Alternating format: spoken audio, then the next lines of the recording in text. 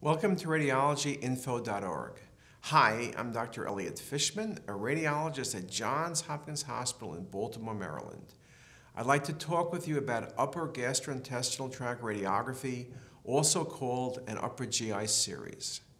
An upper GI series is an X-ray examination that uses fluoroscopy and a barium-based contrast material to produce images of the esophagus, stomach, and the first part of the small intestine. Fluoroscopy is a special form of X-ray that allows the radiologist to see internal organs in motion. Upper GI series is most often used to evaluate digestive function and to detect disease and abnormalities.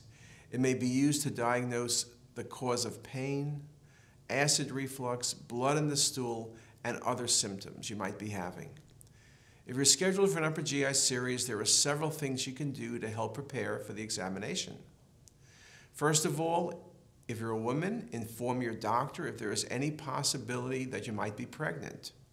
You should discuss any recent illnesses and medical conditions with your doctor. Tell your doctor about any medications you're taking and whether or not you have any allergies. When you come for the examination, leave any jewelry at home and wear loose, comfortable clothing. You may be asked to wear a gown. Your doctor will likely instruct you not to eat or drink anything and to refrain from certain medications before your procedure. You will also be instructed on how to obtain and consume the barium contrast material. You may have some concerns about upper GI series. However, it's important to consider the likelihood of the exam and its benefit to your health.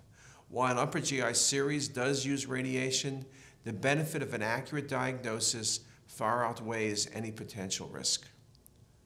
For more information about upper GI series or to answer any of your questions, visit radiologyyinfo.org. Thank you for your time and for your attention.